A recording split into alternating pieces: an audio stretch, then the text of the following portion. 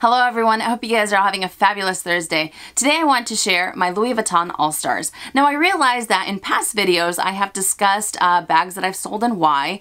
I've also talked about my current handbag collection, but I've never really gone in depth as to the whys. Why some of these items are still in my collection. Why I consider these specific ones to be All-Stars. And even though I have touched base on, throughout various different videos, I figured that putting them into one dedicated video might be a little bit more helpful, and that way you guys can understand as to why I consider these particular items to be all-stars. Throughout the 10 plus years that I've been buying luxury handbags, I have had bags that are in the same type of category or have the same type of silhouette. For example, hand carry bags or shoulder/totes. And even though I might like them, I end up selling them because either they didn't end up working out for me or I just completely fell out of love with them, if you will. And I do have a video of bags I've sold and why, kind of like what I touched base on earlier, and I will put that on the description box below. That way if you guys want to have a little bit more insight or maybe just see some of the bags that I've had throughout those 10 years, then maybe that video will end up being helpful to you. So I will make sure and put that on the description box below. But these particular ones, I feel I will at the very least have for many, many years to come, if not for forever. And some of these I have had for quite some time, and others I've had for a couple years, but I still end up reaching for them nonetheless. And these bags and these small leather goods, I feel that they outperform all of the other items that I have in my collection. If you've been watching my channel for some time, a lot of these items aren't going to be a surprise, especially because when I end up liking something, when I'm really passionate about something, if you will, I end up talking about it over and over again. And I often joke about the fact that I feel that I talk your guys' ear off about particular items. But if you are new to my channel, I sincerely hope that this video is helpful. When it comes to the hand carry category, there is no other handbag that has exceeded my expectations more than the Speedy 30, the classic Speedy. Even though I do have a bandolier on my wish list, I do appreciate the bandolier. I appreciate what it brings to the table, but I've always just kind of gravitated more towards the classic silhouette.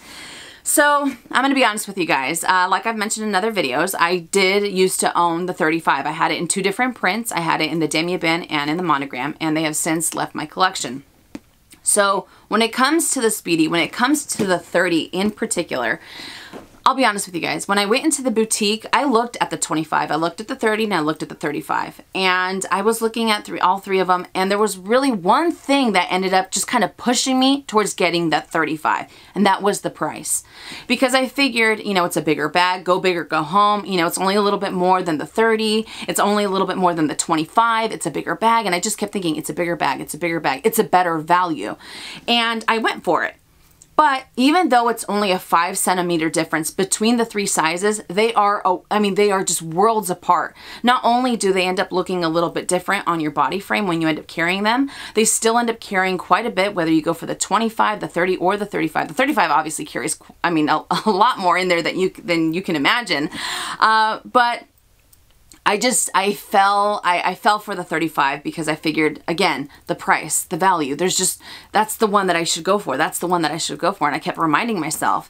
Now, even though I did use the 35 and I loved that bag, there were just a few characteristics of it that I didn't really, I didn't really feel comfortable with. And number one is the fact that the Speedy is known for having, a bit of a sag down here, especially if you're the type of person that doesn't end up using a bag organizer. I don't. It's not my preference. Not that there's anything wrong with it. I know a lot of people swear by them and they think they're fantastic, and that's great, but it's just not for me.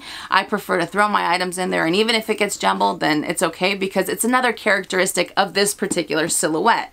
Now, even though the sag doesn't bother me because, like I said, it's a characteristic, on the 35, I kind of tried to overlook it because it was just very noticeable. It almost, even though this is a little doctor satchel and it doesn't have, all these dividers to keep up its shape, it still ends up kind of just sitting in the upright position quite easily. But when it came to the 35 and when I was carrying it, I felt that all of my items would just kind of fall to the bottom, and it would just make the bag look really flat. And it was very unappealing to me. And like I said, this isn't a knock against anyone that has any of these items that I'm going to compare these two, but these are just my 2 cents. So I felt that it was a little bit unappealing, and sometimes because it was bigger, and I've mentioned this also in other videos, when I end up carrying bigger bags, I end up just throwing more items in there. They might not be things I need to carry on the daily, but I figure, oh, I just need to utilize that space. I need to utilize that space, and I just keep throwing things in there. And what ends up happening is that the bag ends up getting very, very heavy. Now, since the Classic Speedy doesn't have an extra strap or anything like that, it ended up killing, you know, my arm here. When I would carry it on the crook of my arm, it would just be, you would kind of see the dents on my arm here. But I just kept thinking, it's a better value, it's a better value. So then I finally went into the boutique. I tried out the 30, I fell in love. I fell madly in love with the size, and I can tell you that even though I might end up overstuffing this bag, it still doesn't have as noticeable of a sag as the 35 did. I feel it's a little bit more proportionate to my body frame. I am 5'5" and I am on the curvilicious side. I've mentioned that as well. And I just felt that it was just more me. I do like the 25, and that is on my wish list, but I like that for the bandolier because I just felt that crossbody it would look a little bit better versus a hand carry bag. I feel that the 30 is just the right size, the right style, the right silhouette for my body frame and for my lifestyle. So that is why I consider the Speedy 30. It's not really as specific as to the print because I do have a Mon Mono and I do have the Damier Azur. I am looking to get the Damier Ben in the Classic Speedy. So I, you know, out of the two, I end up reaching for the Damier Azur the most, but regardless, whether it's Damier Ben, whether it's Mon Mono, Monogram, or Damier Azur, I just really appreciate the 30 because I end up just gravitating towards it over and over again, and I feel that I use it a lot more than I ever did the 35. So that is why I consider this my hand carry all-star. Now on the shoulder bag category, I ended up lumping together totes and hobos because even though I do love the hand carry bags, there is just something about totes or hobos in general that I absolutely love, especially because it just, I don't know, it's just so easy to just throw them on your shoulder and be able to be hands-free, a different kind of hands-free. So throughout the years, I have had, you know, quite a few different silhouettes, quite a few bags from this category, but again, this will not be a surprise because it is my ode to the Neverfull MM, in particular the MM, because for me the GM, it is just a tad, it's a tad too big.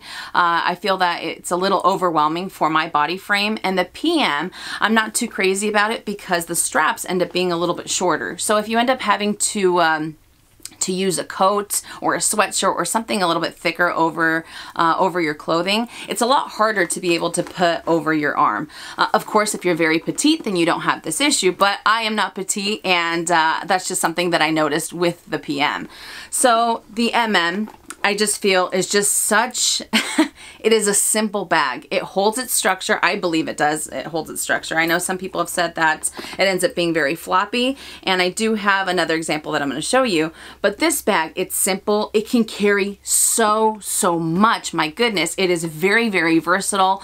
That's something that I also talk about often on my channel, is the versatility of something, because if you're going to spend this amount of money on any type of luxury good, at least in my mind, I feel that I want to make sure that I am utilizing it. I want to make sure that it's something that is in daily rotation and not just sitting there looking pretty on my shelf. I don't have that luxury. So to me, the MM is just a bag that when I feel that when I can't really make up my mind as to what bag I want to go for, you know, I'm kind of sitting here thinking, should I go for this? Should I go for that? 99% of the time, without fail, I go for a Neverfull just because they are so easy to carry. They are so easy to use, and they're very, very casual, and I am a casual dresser, so it very much so suits my lifestyle. So even though the MM, you know, it might look like it's just a boring tote, there's really not much going on. It doesn't have too many bells and whistles, but that's what I like about it. It doesn't have to have all of those extras. Now, if you're not too fond of this particular, of how it looks like this, obviously it has these little guys on the side that you can cinch it in, and it gives you a little bit more of a different look to the handbag. So you have, you know, two looks in one, if you will, but the versatility again with this is endless because you can use it in so many, you know, in so many types of situations, in so many types of environments. And I wanted to also, like I said before, this one has my in the Demi Azur has lost shape just a tad. I've had this bag longer than my monogram. Now this Demi Azur Neverfull is my most used Louis Vuitton bag. Maybe not so much now, but this bag I have put through the ringer. I promised myself I wasn't going to baby it. Now, Demi Azur is known for being prone to color transfer. I'm not going to sugarcoat it. It is. Now, you have to be very careful with, you know, the type of shirts that you're wearing, or if you're going to hand carry it. Obviously, it might end up rubbing on your jeans if you wear jeans that have a lot of dye. Now, I have had this bag, I think for 7+ years now, and I barely got color transfer on it last year, so maybe that's why I don't use it as much. It's not very noticeable. Actually, I couldn't even tell you where it is because I freaked out and I ended up taking, what's it called, dish soap to it right away to try to pull it off. So, I don't know if you can see it. Probably not. Actually, you can a little bit. It's a little bit on the bottom here. Not too noticeable. Of course, it's getting darker. I don't know because of the lighting, but you can see how much I've used it because look at that. Look at that patina. It is beyond honey brown. Now it is turning into the brown category. There's no honey about it, but I still love this bag. And even though I might not use it as much, again, the size is just something that I love, you know, and I've tried to go for a different size. I even thought about getting a Mono GM, but I still end up going back to the because that's what ends up working out for me. So as far as print goes, as far as the print that I would choose for the in the past I would say the Demi Azur, and I didn't have, you know, like I said, I didn't have issues with color transfer until last year, but it's a really fun print, and I felt that it kind of, even though a lot of people where I live end up carrying Neverfulls, I don't see the Demi Azur too often, so maybe that's why I ended up gravitating towards it more, and now I feel that I go for the monogram a little bit more. And I will have to say that between these two, and I also have the in the Damier Ben, out of the three of them, the Damier Ben is the one that I use the least because of the color treated leather. The straps, when you put them on your shoulder, they end up kind of digging into your shoulder. So I don't use it too often. I still use it quite a bit, but not as much as these two. Actually, not as much as this particular one. So again, the fact that you have a very comfortable strap, something that doesn't end up digging into your shoulder. I mean, you could stuff this thing to the brim and it's still fabulous. So that is why this bag in particular is my all-star. Now, when it comes to the crossbody category, I am relatively new because in previous years, it was never a type of bag that I would go for. Like I said before, I would go for the shoulder bags or the hand carry because that was just more my style. And it wasn't until this particular bag came along and I gave it a chance and I haven't looked back. It has really been what I call a game changer in my collection because now I understand and now I realize and I can give credit to crossbody at what it brings to the table, and that is the Pochette Métis. So this is the bag that I've had for I think it'll be 2 years in April maybe or May that I've had it, and even though this is my second one because I did have an issue with the glazing. This was replaced by Louis Vuitton. I still love this bag. I still reach for this bag, and I love the fact that I am able to go crossbody. I love the fact that I'm able to go hands-free, especially if I'm going somewhere where it's very, very crowded. The hand carry bags are fantastic. I mean, they're great. The shoulder bags are great as well, but when you're in a crowded area, the last thing I want to do is constantly keep pulling up my shoulder bag or having to worry about what I'm bumping into. And when it comes to the crossbody type of style, I like that it ends up laying flatter up against my body, and that's exactly what this bag is. It's not too bulky, it's not too bulbous, so when you put it on, I feel like it doesn't end up catching. And you know what I'm talking about when you go into when you go into stores that have really, really narrow aisles and there's other people in the aisle, and when you kind of move past them, you brush up against them. This one doesn't end up sticking out as much, so I really like that aspect about it as well. But there is one more thing that I appreciate the most about the Pochette Métis, and that is the strap. Now, when I first looked at this bag at the boutique, I figured, why not just get a vachetta strap? Now, I know some people say vachetta. I say vachetta, tomato, tomato. But when I looked at the strap, I thought, why wouldn't they go for a vachetta strap? It just makes more sense. It's a lot more comfortable. And it didn't, you know, I couldn't fathom why they would go for something like this. But this strap, even though it is canvas, it doesn't end up digging into my chest. And that's something else that I've touched base on before on my channel. I do have a large chest. So when I do go for, when I try on crossbody bags, sometimes I end up digging in and they feel very, very uncomfortable. And I thought it would be the same thing with this, but I haven't had any issues. But the best thing about this particular strap is the fact that it doesn't have any type of leather. So that way, if I am wearing a darker shirt, if I am wearing something, or if I'm putting this crossbody and it ends up rubbing up against my jeans, I don't have to worry about color transfer.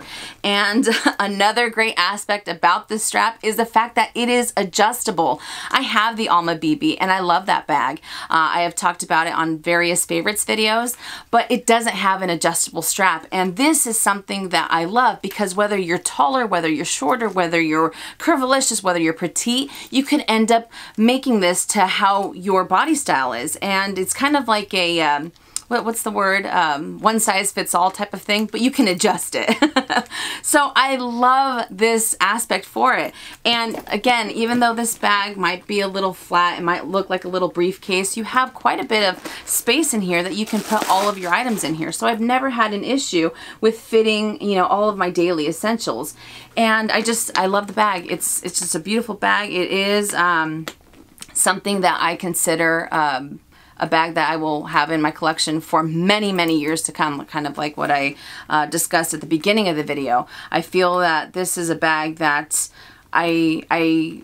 like I said, is a game changer because now I appreciate the whole crossbody and whatnot. And I've had Eva clutches. I like Eva clutches, but this one just fits so much more than any of the other crossbody bags that I have had in my collection. But like I said, I am relatively new to the whole crossbody, so I just figured I would share my my all-star for crossbody. Now on to small leather goods. When it comes to small leather goods, I look for two things in specific. Number one, I look at the versatility of the item, and I also look at the cost per wear because kind of like what I mentioned earlier, to me, it makes more sense to have something be used quite often than have it just sit on my shelf being unused. So I wanted to start off the small leather goods with an item that I have raved about forever and a day. I have talked about probably since the beginning of my channel, and that is the mini pochette. The mini pochette, I have it in the monogram canvas as well. Now I can tell you this item has paid for itself a million times over, and I often get asked if I prefer the mini pochette or the Toiletry 15. Now when it comes to using the mini pochette as a cosmetic case, I have had the cosmetic cases before, the cosmetic pouch, I'm sorry, the Toiletry 15, the Toiletry 26, the mini pochette, and even out of all of those, I still prefer the mini pochette. There is something about the size that I end up preferring over the Toiletry 15 because whenever I end up going a little bit more compact, like let's say if I'm going into my Chanel medium large, the Toiletry 15 is great, but it's a little too structured, so therefore it ends up taking away from how much I can end up using in my handbag. Now the mini pochette, because it doesn't have, you know, it doesn't have too much structure to it, I'm able to kind of mold it a little bit more and just kind of fit a little bit more in there. So that's what I do like about it. And like I said, it's paid for itself a million times over, and it is so incredibly versatile. I mean, I've used it as a catch-all, as a cosmetic case, I've used it as a wallet, I've used it for so many different things. Sometimes I've used it as a little clutch because you can just attach this little chain here. Hang on. I'm getting all excited. And you just put the chain on the little clasp and then you're out the door. You have a little clutch. Some people have also put their crossbody straps on this just to have it be a little bit more versatile.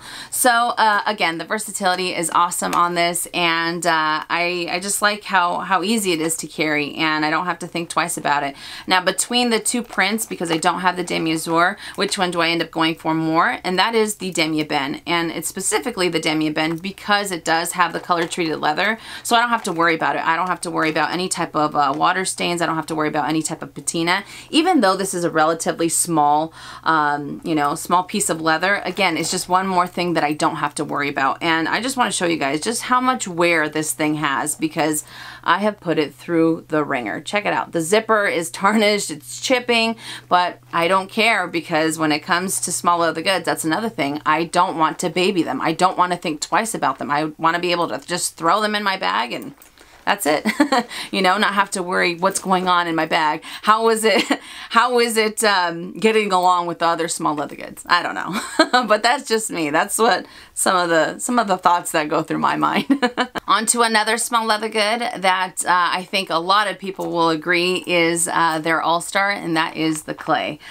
This was one of my very first this was my first piece, the monogram clay, and I have actually had the zipper repaired once, I think maybe twice, I can't, maybe once, but you can see it has quite a bit of wear on it.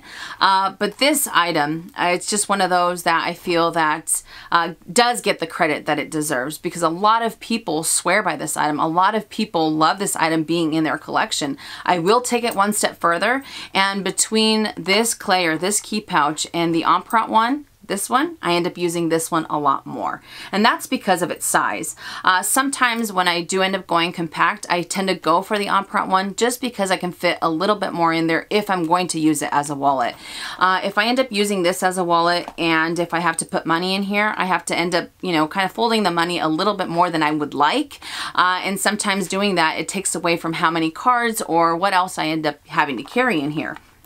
So it is still a wonderful item, but I end up preferring the Empreinte one a little bit more. Plus, the leather is very, very carefree. Now, one thing to note, Empreinte leather is known for, obviously, its embossing, right? You see the beautiful prominent LV and the flowers throughout. So over time, as you end up using this, it'll end up kind of flattening out, and it won't be as prominent, but I haven't really experienced that with this clay, and trust me, I have used it to the moon and back. I like it so much that when I end up going for a forever item, when I end up thinking about an item that will be in my collection no matter what, I end up hot stamping it. That's just how I prefer to do things. Just because if I was to ever sell anything, obviously when you put in hot stamping into the equation, I can't talk for some reason, it ends up kind of taking away from the value, because you know, there's not too many people that might have your exact what's it called, your exact initials. So that's something to just keep in the back of your mind. So I ended up getting it hot stamped. As you can see, it has my initials on there, MD, and I also did one more thing to it. If you watched my Minx Monday, a lot of you already know, I took the chain off. And even though I do like the chain on this item, so if you were to use your keys in here, the chain sometimes gets in the way if I'm using it as a little mini wallet, and that's what I end up, you know, using it for the most. So I took the chain off. I haven't looked back, and I think it is wonderful. It ends up working out for my lifestyle a lot better. And I will also have to say that if you are looking to get a key holder, and let's say that your key fob is very, very bulky, the Empreinte clay, because of its size, will end up catering to those bigger key fobs a lot easier. So that's why the Empreinte clay, more so than the regular clay, is my all-star, just because I can fit a little bit more in there, and it adds a nice little pop of color, or lack thereof, if you will, because it's black. But it adds a nice texture variety to whatever I'm carrying in my handbag. This next item, I promise I won't spend too much time on it, especially because I have talked about it for years. Yes, not months, not weeks, years. I have raved about this item. It was actually the first item that I ever talked about on my YouTube channel, and that is the 6-ring key holder. Now, this item is fantastic for so many different reasons, and I also want to let you guys know, if I was to get rid of all of my handbags, if you took away all the small leather goods and everything else, this is the item that would stay out of everything else, because I love it that much. I have talked about it that much. It has considerable wear. It It has substantial chipping to it. I have had it for 10 plus years, but this is the best, hands down, the best investment I have ever made in the luxury world. And that's because if you're going to be spending the amount of money that you're going to be spending on luxury handbags, if you're going to be spending the amount of money on small leather goods or anything else, the last thing that you want to worry about is your keys, your car keys, your house keys, what have you, rubbing up against your other small leather goods or just kind of damaging the interior of your handbag. And what better way to house it all than with this? I don't have to worry about this. I don't baby it at all. It has fallen on concrete. It has fallen on asphalt. It has been kicked under the car.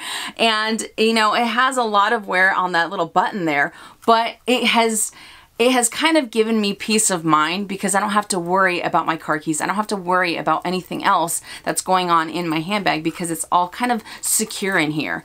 And that's another one that I hot stamped again because it is considered my forever item. And that's what I end up doing. But check out the wear and tear that it has. If you guys follow me on Instagram, I did an ode to my 6 key holder and why I think it's so fantastic. But, you know, I just feel that this item, it might be so old-fashioned and some people might think, why would I want to carry this? It doesn't make sense, but it makes sense to me, and it has given me, again, that peace of mind when it comes to what's going on in my handbag. And I feel that this particular reason is the reason that, or this particular item is the reason that my handbags don't have as much, they don't have wear. They don't have any type of key marks. They don't have any type of scratches. They look almost pristine on the interior because of this. So again, I don't want to spend too much time on it. I've already talked about it for 2.5 minutes. That's quite enough. But best investment ever in the luxury world. So the 6-ring key holder.